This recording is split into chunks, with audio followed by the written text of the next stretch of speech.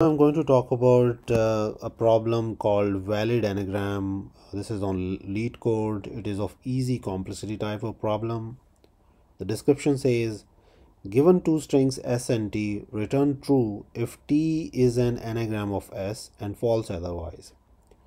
An anagram is a word or phrase formed by rearranging the letters of a different word or phrase, typically using all the original letters exactly once. The problem becomes more clear when you look at the examples. So we have to detect if T is anagram of S or not.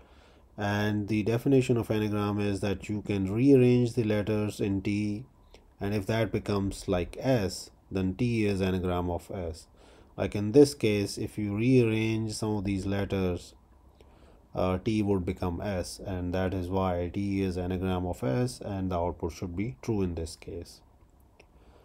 Other example where S is RET and T is CAR, no matter what you do with T, it will never become S, and that is why it is false. What are the constraints? So the length is going to be this much at max. S and T consist of lowercase English letters. So if you are asked about this question in an interview, with these conditions, you can very well assume that you might get a follow-up question like, what if the inputs contain Unicode characters or not? How would your solution adapt to such a case? But that will be a follow-up question. So first you should focus on how you should be creating a solution that solves the problem and also can generically scale. So I have a bunch of solutions that I'm planning to talk in this video. And first up, if the length of the two strings are not same, then that means that T is never going to be anagram of S, so we have to just return false there. The first solution that I have is more like a brute force solution, but the solution looks pretty clean to look at and easy to write as well. The intuition for this solution is that for a string to be an anagram of the other string, if you sort both the strings, they should exactly be same. So that is the intuition, and that's what I'm doing in this solution. So I have two character arrays, and then I'm sorting those arrays. After sorting, I created like two strings from those arrays, and then I'm just doing s1 equals t1. If they are equal, return true, otherwise false.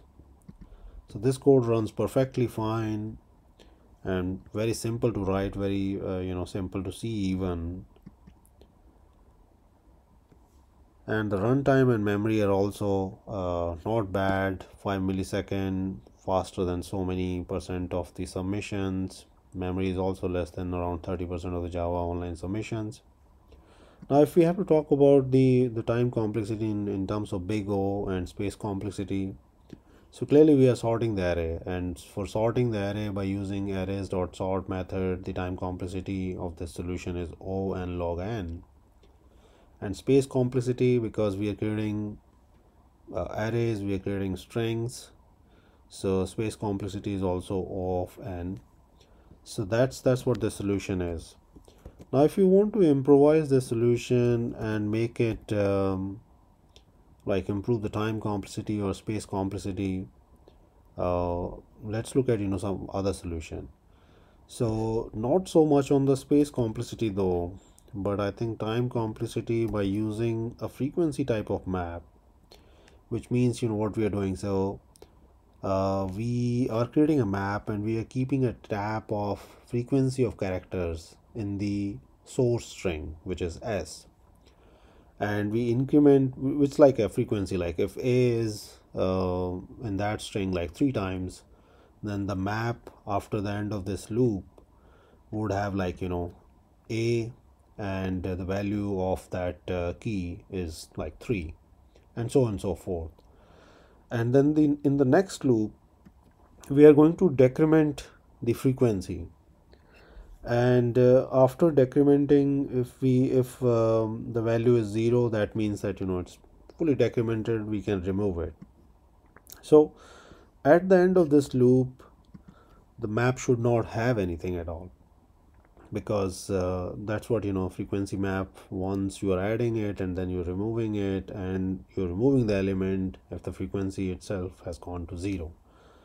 So this is what you're doing. So if the size is equal to 0, that means the map, the strings, the string t could be is an anagram of s.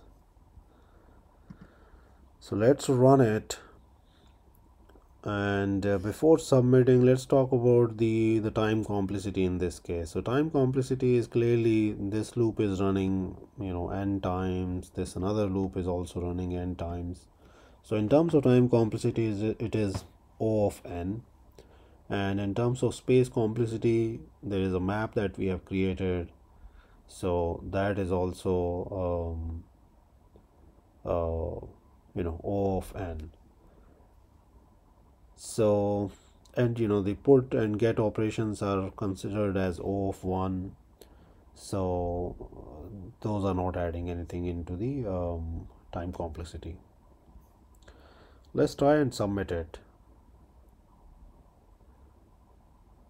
So the solution gets accepted, but the way you see, the runtime is very high in comparison to our brute force solution, which seems counterintuitive, but that's what it is, and it depends on like the type of inputs you have for doing all these calculations.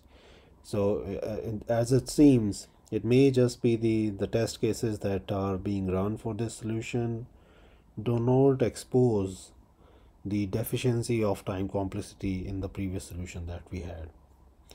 But from interviewing perspective, and from big O perspective, this solution has certainly the better time complexity.